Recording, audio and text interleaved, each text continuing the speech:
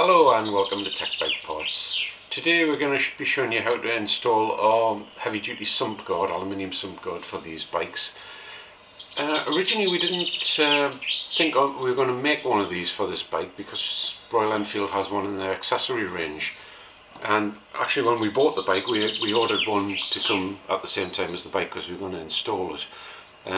We feel it's a good idea on these because it's got a very exposed oil filter at the front, and with a short mud guard on the front it actually throws up a lot of muck on the underside of the engine. The engine's very low on the frame on these as well, so you could quite easily damage the sump on it as well. So anyway, we ordered one up, and we're a bit disappointed on the way that it has to be installed. Yes, it's quite a heavy duty looking thing, but it's a bit short at the front, and the biggest problem is the actual way it fits onto the bike. The way they've designed the mounting brackets, you've got to remove a lot of parts from the bike to actually fit it.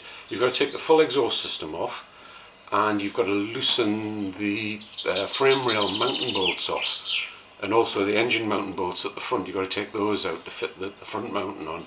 Yes, it's a sturdy bit of kit, but for the time involved and the shortness at the front and lack of protection it gives the oil filter and the oil pipes at the front, and also it doesn't have any sort of ventilation at the front to let airflow onto the motor.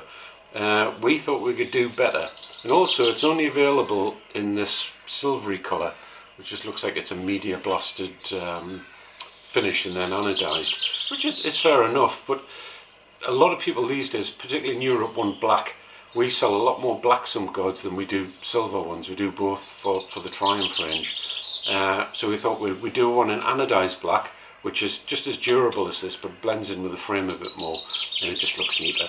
And like I say, it's longer and it has much easier fittings.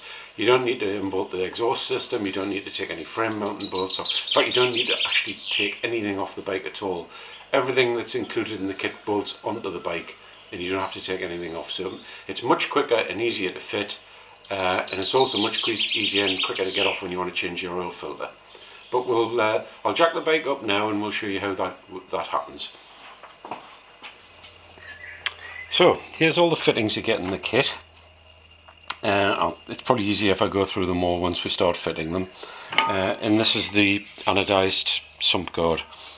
As you can see, it comes up and completely covers the oil filter, but it still has holes to allow air to go through either side of the oil filter as well, to help it to cool. Right, so I'll show you how you fit this on now. So first of all, we need to fit this rear mounting to the bike.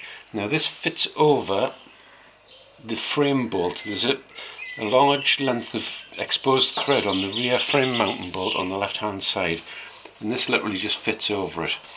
But before we do that, we need to loop this clip over the side on this side of the bike. I've already looped one on there, but I'll show you what it looks like. Now that needs to go over the frame and come around like that. So this is on the outside at the bottom of the clip, and then that mounts to this hole in the clip on the bracket here. So we mount you may have to slip this in at the back and slide it along. Put it in at about this point just before the mounting at the back, and then just slide it along. It mounts up with the bracket. So we need to use the fine threaded M10 nut. It's a special thread actually in it. This mounts with the washer provided onto that exposed thread there. Like I say, there's nothing to remove on the bike when we do this, so it's a nice simple straightforward fit. Don't tighten it up just yet, just finger tight, and then you move your clip along and you put the M10 bolt nut and washer through this clamp. It's a bit of a fiddle to pull the clip round. Once you've got it through, it should stay there while you get the nut on. It's difficult to film this without actually covering up what you're doing, but I'm trying to do my best here. So that's that. So you literally tighten this one up and you must tighten this one up before you go to the next stage, because you can't actually get into it. So using a 17mm spanner,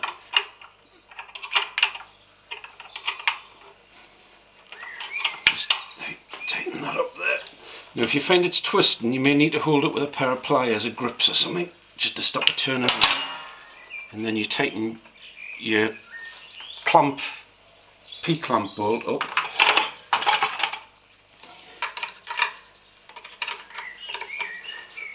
With a number 2 Phillips, posi, sorry, and a 10mm spanner.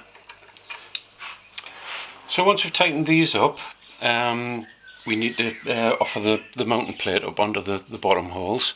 What I forgot to mention is that don't worry about ever marking the frame, because it actually doesn't contact the frame at all at this end.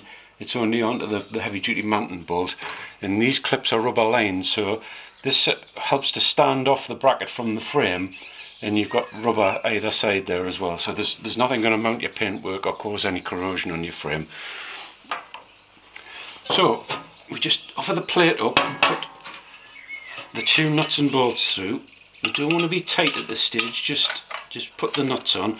Now you may find it easier if you get a block of wood or a jack or something just to hold this up while you're doing it. Normally the bolts will hold it just enough to get it in place. Now these holes are slotted, so you have got a little bit of leeway either side for fine adjustment. Oops.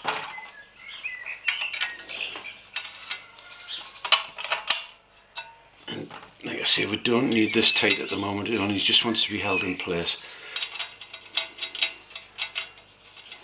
Now if you're changing your oil, once this is installed, all you need to do is loosen these bolts. You don't actually need to take them off, because this is your oil drain here, and obviously you can get the oil filter when it's in this position here. Yes, you'll get, if you drain your oil on the side stand, it'll hit here and run, and basically you just need to put a tray underneath here to catch it and then wipe any oil off here. It just saves you having to unbolt the thing, so literally all you've got to do is unbolt these 2 bolts at the front and loosen these. Much simpler than the Royal Enfield system. Okay, so we'll do the front mounting now. So next we take our front mounting plate. Now you'll notice it's actually slightly longer on one side than the other. The long side is the bottom and the short side is the top, so it goes on the frame like that. On the inside where it touches the frame, there's 2 actually anti-rub strips to stop it marking the paintwork. And we have these clips that go behind the frame. So you just need to loop those on behind and just leave them there for the moment on either side.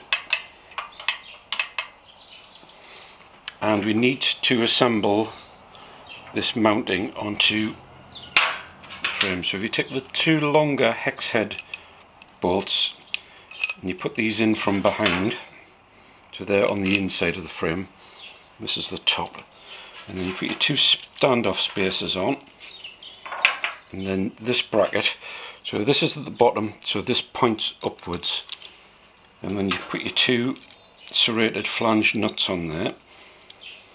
Now the reason we use these is it allows you, once the sump guard's on, to actually give some fine adjustment and be able to tighten it up just on the hexes from the outside. But more of that later.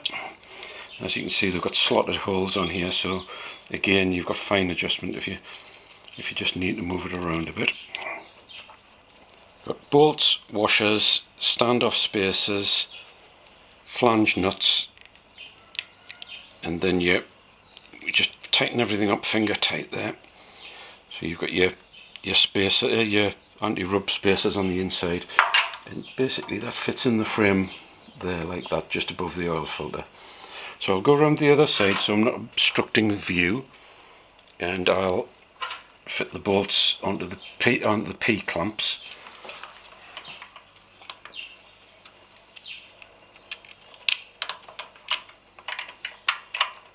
Slightly difficult working from this side because I'm doing it left-handed for the camera, but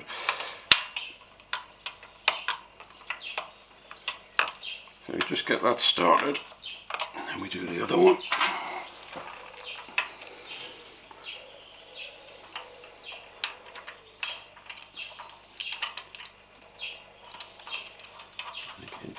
That's started in the bracket there.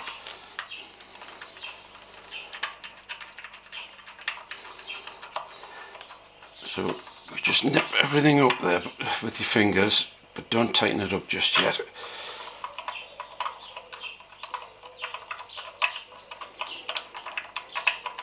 You can see it's fairly straightforward and there's no removing of anything at all there.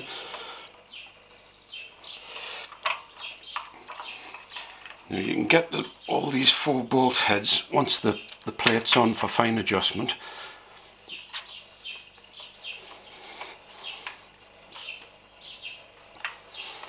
And what we basically do now is we just offer the sump guard up to it and pop your bolts in.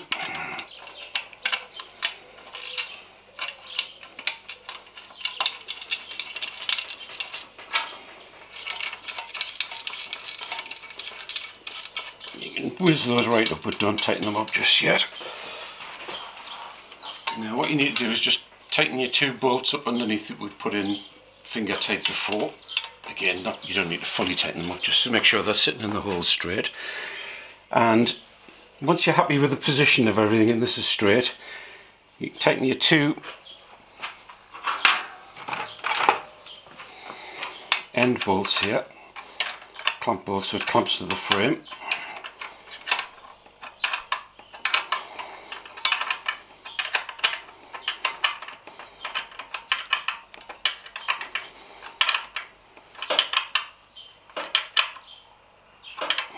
Those up nice and tight. So the P-clips are plastic coated, and you've got these anti-rub strips on the front bracket here, so you shouldn't put any marks on your frame whatsoever. And then you just nip these 2 bolts up, and because they've got the grip washers on the other side, they shouldn't turn. If they do, you can actually get an open-ended spanner up here to do it, to hold it, but so normally they just grip on the serrated flange like that. And just check everything's looking straight and tidy, and then it's just a matter of tightening your 2 Allen screws up.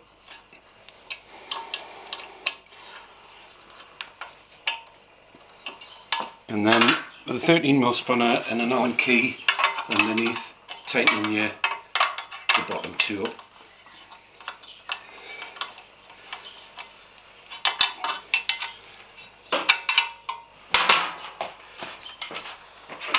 And that's it. About a 10 to 15 minute job. Spanners, basic spanners, you need a 10mm, a 13mm, 14mm, and an Allen key for here. And I think basically you should have all those in the Interceptor toolkit, so you may be able to do it without any tools at all, just the ones that are on the bike. And it does look very neat, completely protects the oil filter, and you can see it actually comes up quite a lot higher than the original Royal Enfield one, so it gives good protection to the bottom of the engine here as well, and the oil pipes. It also gives a lot of air to the bottom of the motor, down the sides here, and because it stands off from the frame rails a bit at the bottom, gives good protection underneath to the frame rails and the sump. Okay, thanks for watching. If you've got any further questions, you can get me on email or give me a ring any midweek day, 9:30 till 12. Thanks for watching. Bye bye now.